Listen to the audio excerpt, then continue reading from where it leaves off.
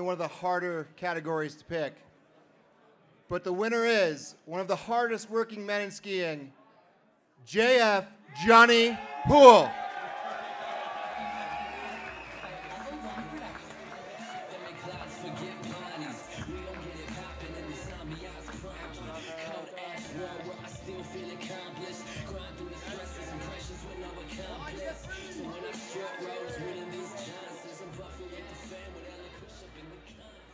Yeah, thanks everyone. I don't know, urban is pretty hard these days and you gotta be creative and we take a lot of risk. We work really hard and thanks to Drew Lederer, we work hard for that shot. We pretty much for that one shot worked 3 days straight to get it done and it was pretty nuts, pretty crazy. And thanks everyone, thanks Potter.